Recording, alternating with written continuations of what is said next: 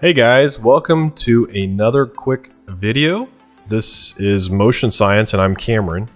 And today I'm going to talk very briefly about 3D lights in After Effects. Let's face it, 3D lights in After Effects are not the easiest to control. And so what I'm going to show you is a trick to easily lighting your scenes.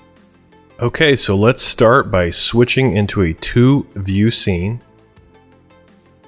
And I'll go up here to Layer, New, Light, and I'll add a spotlight, and I'll keep it to the default settings. And there we go, there's the first light in the scene. I'm going to pull it back on the Z-axis, bring it up, back a little more. And you can see here, this is already the beginning of our problem.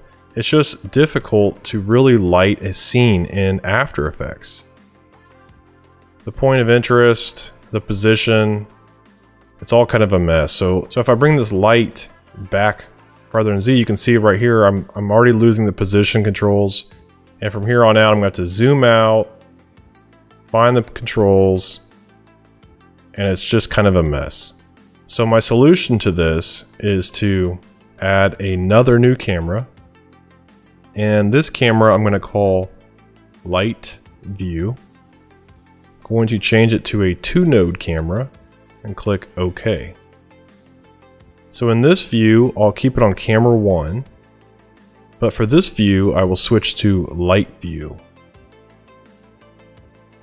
I'm also going to turn on the ambient light to fill in the scene. And here's the trick. I'm going to open up the spotlight, the transform controls, so I can see point of interest and position. And I'm going to do the same for the light view camera.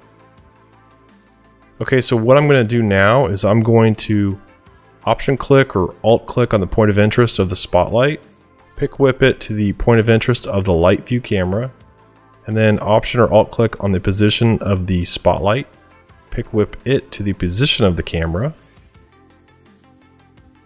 And I'm going to go ahead and activate my camera control and watch what happens to the light over here.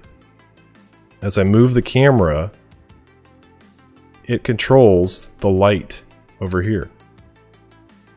So what I'll do is I'll zoom in.